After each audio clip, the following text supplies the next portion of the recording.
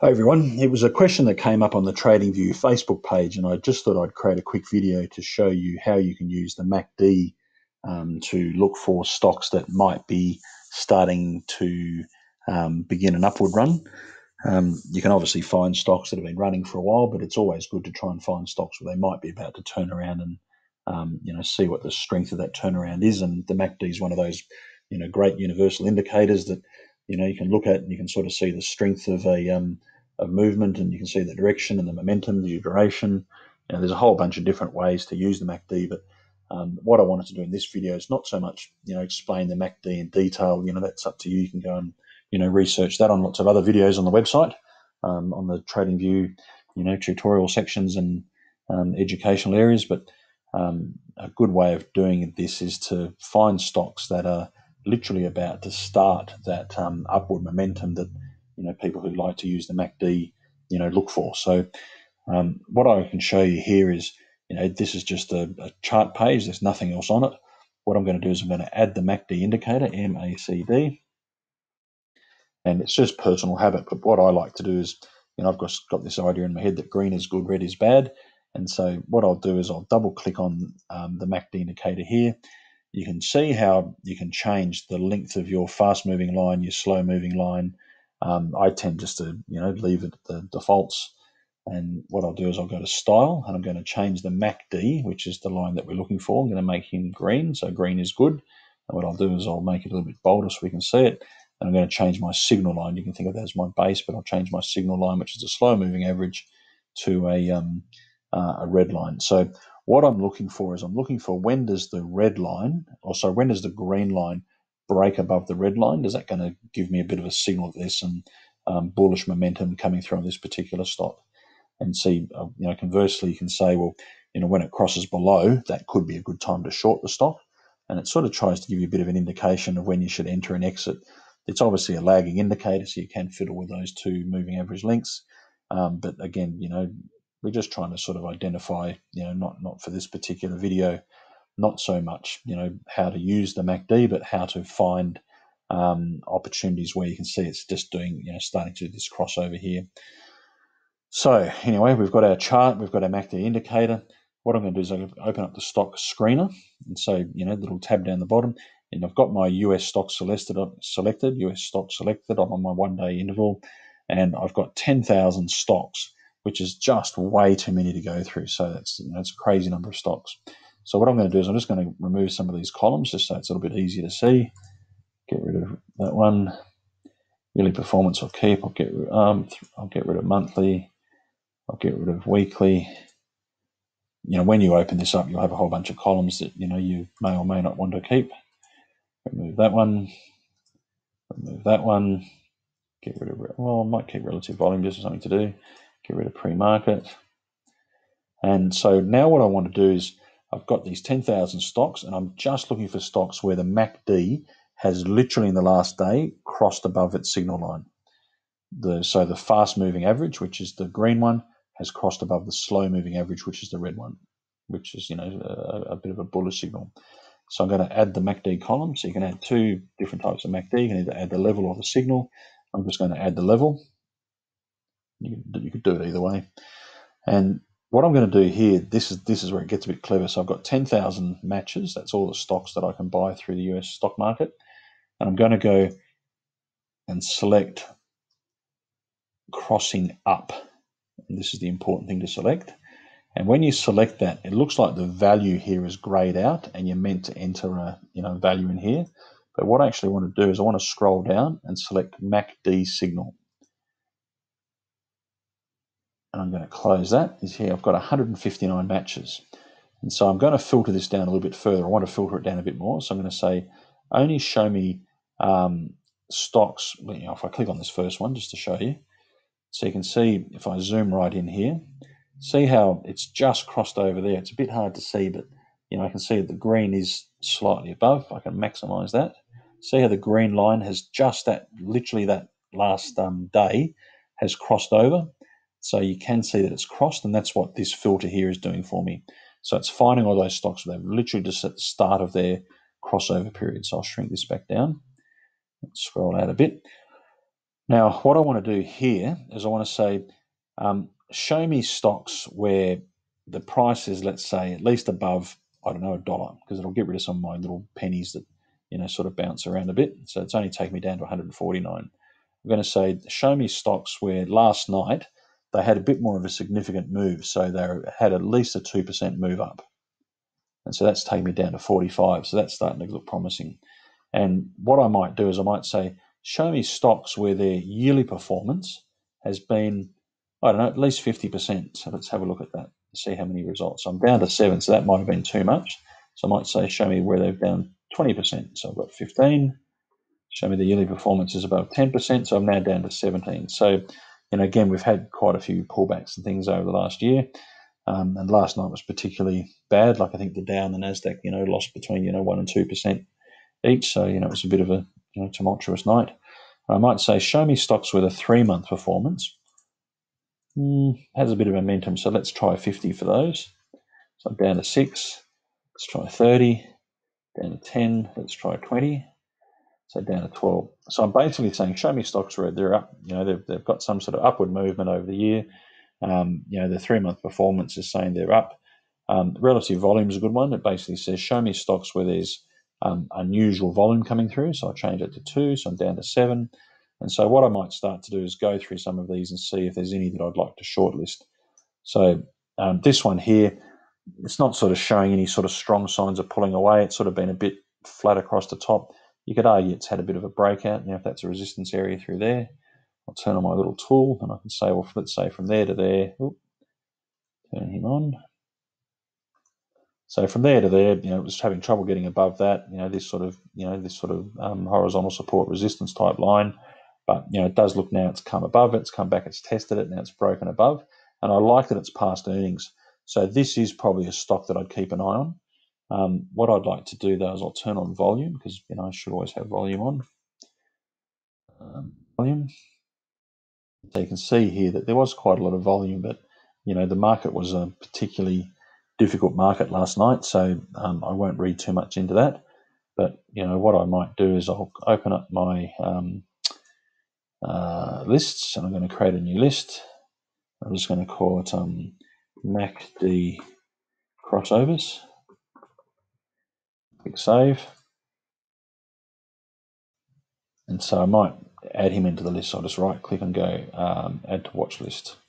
So then I can see that he's there, and tonight when the market opens, I'll keep a bit of an eye on him. So if he looks like he's going to start to run, great, but not what I'm terribly excited about. But I'll certainly keep an eye on it. This one here.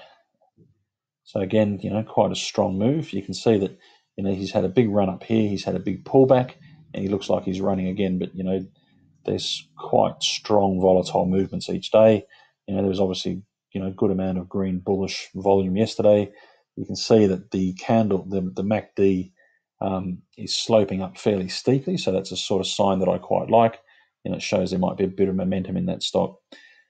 If I have a look at where it got to up around that $4 mark, you can see it's sort of hit that twice now. Let's put my little resistance line up here, and I can then use this tool here to say, well, if he's here right now, how much of a gain is that? So you can see there's roughly 10% in it to get back to that previous high. So short-term trade, it could be worth keeping an eye on. I'd probably have a stop loss somewhere around this $3 mark, and keep a close eye on it, and see if it does run, but not terribly excited by it. But I might bookmark it just in case. So go add to watch list. The next one, BSVN. Again, sort of been pretty flat through here, hasn't done much. Let's put our little resistance line. And its resistance is, it's important to note that it's an area. It's not like an individual line necessarily, but it's more of an area. I've got some of these sort of pre-configured just so I can say it's a support and resistance line. Support becomes resistance and vice versa. If I zoom in a bit, there's been some really good volume over the last few days. It has sort of broken above. It went up quite high. It's pulled all the way back. Let's see what that move was. So again, I'll put my little line up here. Should turn this little magnet on so it snaps to it, which would be good. So that's now snapped to that. And I'm going to see how much was the move from here up to there. So, you know, there's sort of 7% to get back to that high. But again, with this one, I'll probably wait to see what it does tonight or, you know, next day of trading, see if it goes up. But it might also come back and retest this line. Like sometimes it likes to, you know, prices like to test, you know, the previous sort of support level, you know, around that $17 before it, you know, starts to make another big move. But I like the volume. I like that it started across. Let's have a look at Burl. Again, big sort of gap up on earnings. So, you know, it's been sort of relatively steady, and you know we know that because of, you know, it's this column here that sort of indicates it's up, you know, 30% over the year, 30% over the last 3 months. So it's obviously had a decent run through here. Nice sort of gap on earnings. I'd probably want to, you know, gaps often get filled. So it was an 11% gain last night. So I'd probably expect this one maybe to come back down a little bit depending what the news was. But and again, it's one that I might keep an eye on. I can certainly add it to my watch list off to the right. This one here, massive gap up. So again, I probably wouldn't touch this one. It's very hard for you to see, but that's where the price is up here around that 37.93 mark. So he's had a, you know, quite significant run.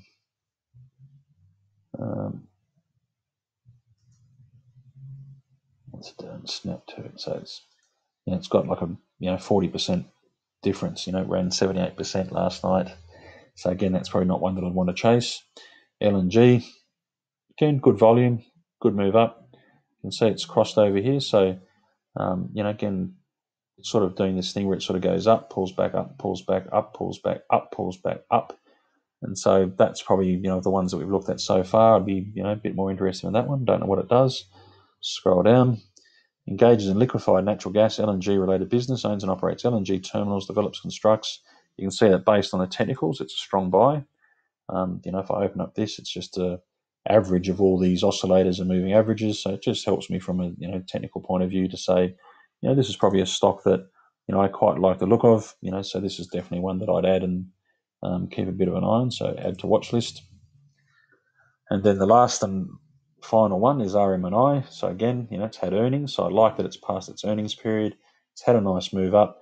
I like that it's a fairly distinct, sharp move through there. Again, it's not a stock that I know what it does. I can shut this down now so I can have a bit better look at it. So you can see it's a nice sort of sharp move through there. You know, it's a very clear move. You know, so maybe it's doing something similar to back here where it's, you know, going to go on its next leg. You know, it's been up, it's had a pullback, it's hit its earnings, it's moved up quite nicely. I don't know what it does, so let's go and have a look. Engage in provision of enterprise software support products and services, offers global tax, legal and regulatory updates, security support, proactive support. So it looks interesting. You know, its move last night was 16%, so that might be a little bit high. Maybe a buy somewhere around this $9.75 mark in case it pulls back a bit. You know, could be worth having a look at. But again, it's a stock that I do like the look of, so I'll add it to my watch list. You can see that I've added it here. So without going, you know, there's lots of different ways you can use the MACD. You can use these bars below, but it just sort of gives you a bit of an idea and helps sort of put the odds in your favour. You know, when the two moving averages are starting to move apart, you know, and the wider they move, the sort of more momentum, I guess. But you know, it's just an easy way to visualize, you know, what a stock might be doing, what the strength of the move might be. Again, I think that was probably a fairly aggressive move, again, after earnings, but I'd kind of like to see it, you know, maybe around this, I don't know, $9.70, $9.80 type price if I was going to try and buy into it, and then just make sure it moved up from there once I bought in. But, you know, the LNG one, you know, it hasn't had such a violent move, and so, you know, again, that's one I probably like to look at this stage. So we shall see over the next few days how they play out. And as I said, it's just, you know, you can never get these things 100% right every time. But if you use some of these tools, you can get into your favor. And you can see how simple it was with the stock screener to identify these ones, you know, especially in a market that, you know, was punished so heavily last night. You know, if the market was, you know, had been up 1 or 2%, you might expect to see 20 results. But this is, you know, again, you can see on the rating, they're all strong buys. So this is just a nice, easy way to, you know, if you like MACD crossovers, it's just a nice, easy way to identify which stocks have got a bit of momentum. You could go the other way and you could say, you know, get rid of some of these filters and, you know, really look for stocks that have perhaps been oversold over the last 12 months. I like to keep that relative volume on. You can see there's 14. Let's go yearly performance support search by the ones that have been probably doing a bit tough lately. So this one's, you can see it's been in a gradual decline. It's moved up a little bit there. It's not one that I probably want to pursue. I like stocks that are, heading up for, for the obvious reasons. Again, nothing happening on that one particularly interesting. Too little volume by the look of that one. That one there could be interesting. So how he got filtered out because his yearly performance was down, but you can see his last 3-month performance was quite good. It looks like a good volume. Let me shrink that down. It looks like the crossover is happening. You can probably throw in something like a linear regression, linear regression tool. See where he is in his trend. So, that one, again, I think he's probably a little bit expensive at this stage, but, good sort of volume coming through. Again, he'd probably be one that I'd try and buy closer to maybe that $3.70 type mark, somewhere back around here. He does seem to be going up, pulling back, going up, pulling back, going up, pulling back, going up. So I'd expect a little pullback, and then maybe there's a little bit of upside, as he's ratcheting his way back up. That's interesting. So it's sometimes good to zoom out, as I've just done. You can see that, the stock was up around there before it, had some big spectacular collapse back in March. So he's still recovering from that. So this one could be interesting. So he got smashed in the last 2020 COVID crisis. It's obviously petroleum, oil and gas.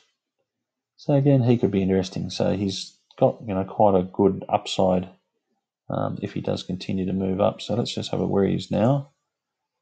If he got up to say there, that's, basically 30% in it. But, it used to be at crazy highs. So let's pretend he one day got back up to, those sort of more extreme levels. So if he got back up to here, that's 100%. If he got back up to, back up to this level here, that's 162. Back up to this extreme level here, it's 200% in it. But, I don't expect it'll get back up there, but maybe somewhere around there, would be not unfair over the next couple of months, and it's certainly running nice and steadily now. So anyway, so that's just the way that you can, use something like the MACD to identify stocks that might be, doing something interesting. I think LNG is probably the, one that I'd like the look of a bit better than most of these. But anyway, hope that video was useful to someone. Thank you very much.